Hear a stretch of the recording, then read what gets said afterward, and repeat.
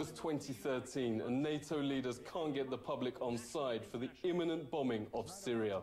Suddenly, the BBC says it was filming a small rural hospital, and a game-changing atrocity happens right there, the moment they were filming. We were filming the doctors working at this hospital when victims of an incendiary bomb attack on a school playground started pouring in. Absolute chaos and carnage here.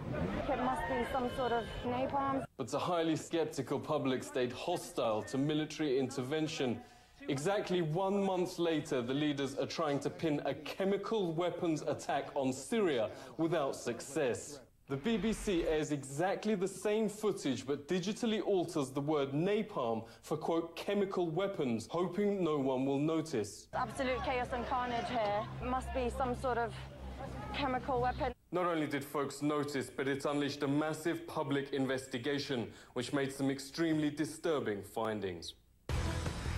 This is the total fabrication, from beginning to end, of an atrocity with BBC reporter Ian Pannell standing amidst a tableau of very bad actors. This is completely beyond the pale.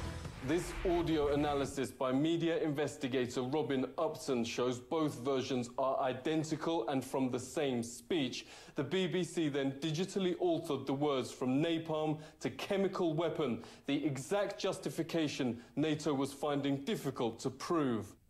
That game-changing allegation was made by 2 doctors that had travelled with the BBC, who claimed the number of sudden casualties is, quote, overwhelming.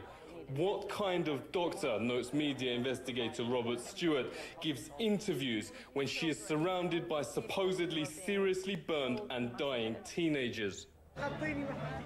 Get anyone who isn't a patient out of here. When a nurse does finally start to help, her order to get anyone who isn't a patient out of here doesn't apply to the cameramen. Even worse, notes Stewart, is the bizarre acting which starts when the man in the centre gives the sign.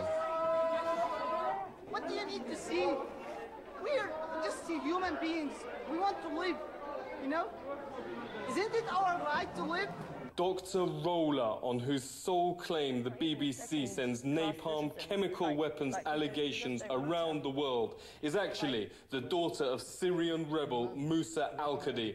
The parallel to the Gulf War and nurse Naira is stunning. Congressman said the nurse's tearful testimony that Iraqis were killing children swung their vote in favour of war. Took the incubators and left the children to die on the cold floor.